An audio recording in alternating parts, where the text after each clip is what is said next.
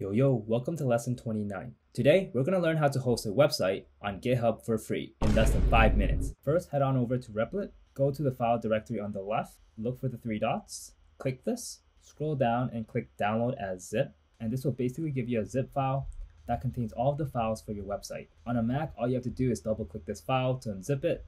On Windows, you might have to download some kind of software to unzip the file. Anyways, let's double click this file. This will basically unzip the file and it will give you a folder. Open that folder, and inside here you'll see all of the files pertaining to your website. Just to double check, open a new tab in your browser. So click the plus, and now drag the index.html into the browser like this, and just like that, you'll see your website. Cool, the next thing that we want to do is to be able to share this website with our friends and family. Cool, now open a new tab and go to desktop.github.com and download this software. So this program is basically a graphical interface for GitHub. This is a great tool for us to learn how to use Git. So instead of editing files directly on the website, we can actually edit it on our computers and then upload the files directly with this software. And later on in this course, we'll be using the terminal a lot more often, especially when we learn how to use Node.js and also React. Nice, now double click the zip file to unzip the file. Let it unzip. Cool, once it's done, double click the file to open it.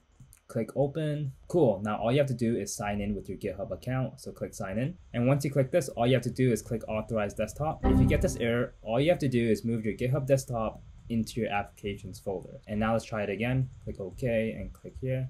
And cool, now it works. And you can leave everything here the same, just click finish. And cool, now we're all set. So now click create a new repository on your hard drive and now give it a name. And I'm just gonna call it website 101. And point the local path to where your website folder is. So click choose. And for me, it's called Web Development 101. And then click open. And click initialize this repository with the README. And then click create repository. Cool, now all we have to do is click publish repository. Double check that this looks good and then click publish. Now click view on GitHub.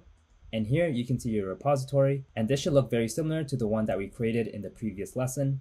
Cool, now go back to GitHub Desktop. And now go back to the folder that contains your website. So Web Development 101. And inside here, you're going to see website 101. If you open it, you're going to see readme.md. So this folder is basically our Git repository. And now what you want to do is copy all the files into the website 101 folder. So copy everything here and paste it in here. Now go back to GitHub Desktop. So here in green, we're going to see all of the changes that we've made to our repository. So in this case, since we copied the files over, basically everything is green. And I want you to notice that there's this file called .dsstore. So a .dsstore file is basically a file on a Mac OS where it basically contains metadata related to the attributes of its containing folder. And if you notice, inside our folder, we don't even see this .dsstore file. This file is basically hidden and it doesn't really serve any purpose for our website. So we shouldn't include this file in our repository. So what we can do is we can right click this file and click ignore file, add to .gitignore. So click this, and all this does is it creates a file called .gitignore.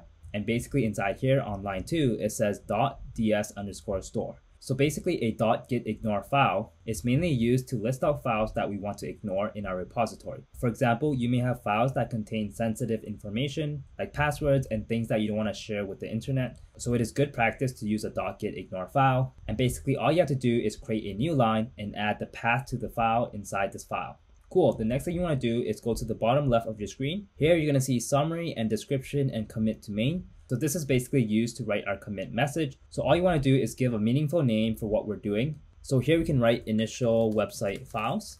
And then all you want to do is click commit to main. And this is basically like what we did in the previous lesson where we're adding a new state to our history. And next you want to click push origin. And that basically pushes our files directly to GitHub. So now click view on GitHub. And here, as you can see, all of the files are now on GitHub. And to keep this video short, I'll show you in the next lesson how to use GitHub Desktop to create pull requests and update your project. Cool, so the next thing we want to do is go to settings. And on the left side, you're going to see a tab called Pages. Click this. And basically to host our website, all we have to do is enable GitHub Pages. So one thing to note, in order to use this feature, you either have to upgrade your GitHub plan, or you just have to make sure that your repository is public. So to make it public, go to the General tab, scroll to the bottom of the page. The first option here, you're going to see Change Repository Visibility. All you have to do is click Change Visibility. And here, click Make Public, and then copy the name of your repository, paste it here, and click I understand, Change Repository Visibility. Now go back to Pages, and now go to Source, and click this drop down, and select Main. So all we want to do is to tell GitHub that our website is on the main timeline or the main branch. So click main and then click save. And here you'll see that it generates a link. Open this link in a new tab. At first, you're going to see a 404 page, but give it a minute or two for GitHub to deploy your website. And just be patient and wait a bit. 5 minutes later. Cool, now let's click refresh. And just like that, our website is live. And this link here is public, so feel free to share it with your friends and your family, and also share it with me either in the comments or on the Discord. I'd love to see what you have created. And cool, that's it for this lesson. We've come a very long way now. We've done so much in only 29 lessons. We've learned how to build basic projects in Python, and now we learn how to build websites and also how to host it. I hope that you're enjoying this journey. Make sure to like, comment, and subscribe, and I'll see you in the next lesson.